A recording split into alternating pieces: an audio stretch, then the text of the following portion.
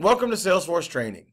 In this demonstration, we're going to learn about the Chatter collaboration tool built into Salesforce that allows you to communicate with other team members and post relevant messages, files, and activities in Salesforce records or groups. On the home screen, there's a Chatter feed that will show you the most recent updates in Chatter that are relevant to you and the records you follow. The feed displays the most recent comments, updates, and posts. The full Chatter feed is located in the Chatter tab on the navigation menu. The Chatter tab is organized to help you filter messages that are important to you by the 6 sections on the left column. What I follow combines all the feeds from all the people and things you follow. If you have a question, you can post it in the Chatter feed and it will be available for anyone that follows you or any group or user that you mention. The poll feature lets you get input from your team by providing them the opportunity to respond to a question with specific answers that you choose. The results of the poll will remain stored in the record and comments can be added at any time. To Me combines all the posts where you're mentioned, provided you have access to the feeds where they're posted. Bookmarked combines all the posts that you've saved for later viewing. Company Highlights uses the Einstein artificial intelligence to do a little relevance ranking in the background.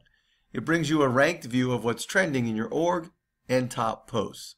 Streams are super feeds that you create by combining the records, people, and groups you want to follow together. And Recent Groups shows a list of the top 5 most recently updated groups that you'll remember. The bell icon on the top of the page shows you in-app notifications of the number of unread messages that you have. Click the bell to see notifications where you're mentioned, who's commenting on your post, and who's posting to your groups.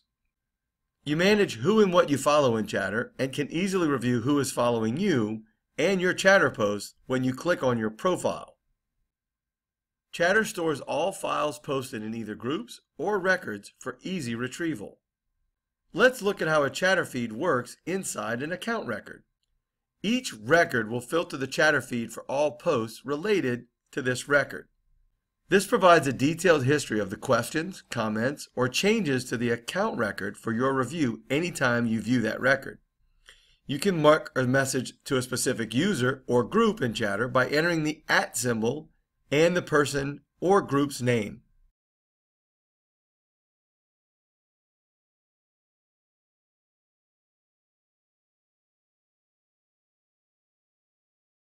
That user receives a Chatter notification and knows which specific record you are referring to.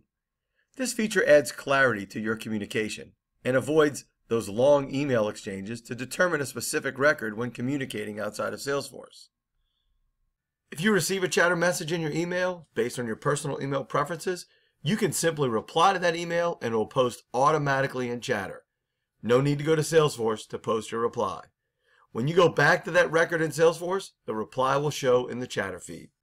Let's switch to the mobile experience and see how Chatter operates on the mobile application. As you can see, the mobile app opens in the Chatter feed so you can see the latest updates.